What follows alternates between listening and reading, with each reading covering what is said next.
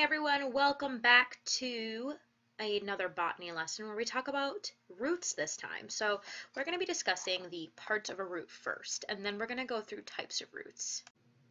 So the first one we're talking about is the primary root. The primary root is the largest part of the root. It's usually located below the main stem. It is the main path from the smaller roots to the stem and sometimes stores food for the plant. And so I have that highlighted in the dark brown color.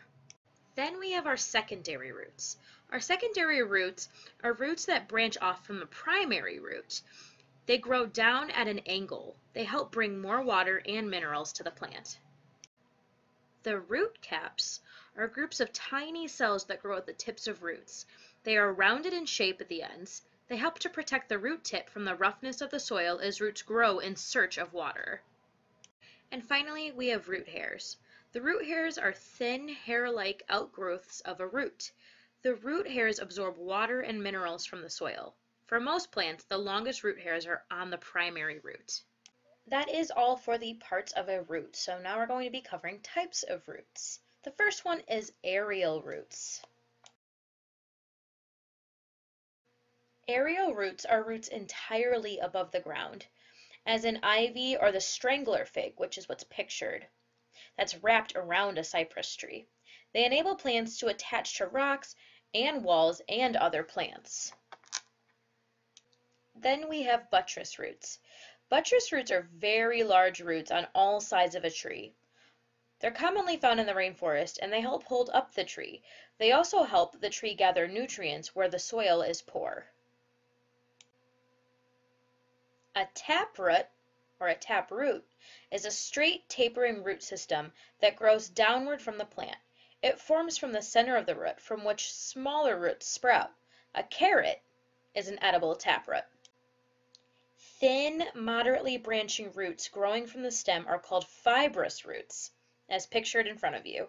Monocots, ferns, and some dicots all have fibrous root systems. It is the opposite of the taproot system. Diffuse roots do not have one primary root that is dominant. The roots are made of fibers and spread in all directions. They are primarily found in monocots, like grasses. Aerating roots rise above the ground, usually over water. They allow the plant to absorb air, and plants with aerating roots include the bald cypress and mangrove. Haustorial roots are parasitic plants, which means they feed off of a host plant. They absorb water and nutrients from the other plants, and the roots often wrap around the host plant, as what the mistletoe does in this picture in front of you. Propagative roots produce above-ground growths called suckers, which can become new plants. Suckers are often found in and around tree roots. Adventitious roots are roots that grow after the plant structure is in place, instead of before.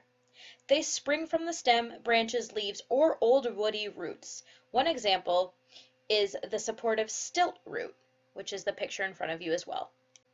And lastly, we have our tuberous roots. A tuberous root, or a root tuber, is a large root that stores nutrients for the plant. They're often eaten by both animals and people. Some examples include sweet potatoes and cassava. Alright, and now we are at the point where it is time to go record your work.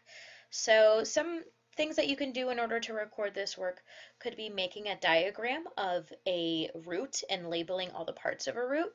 You can also draw your top 5 or 6 favorite roots that you saw today, and maybe label some things within those pictures that you see, maybe some root hairs or the primary root. And as always, you are more than welcome to create your own recording. If you have any creative ideas, go for it. I'm excited to see what you do. Talk to you guys later.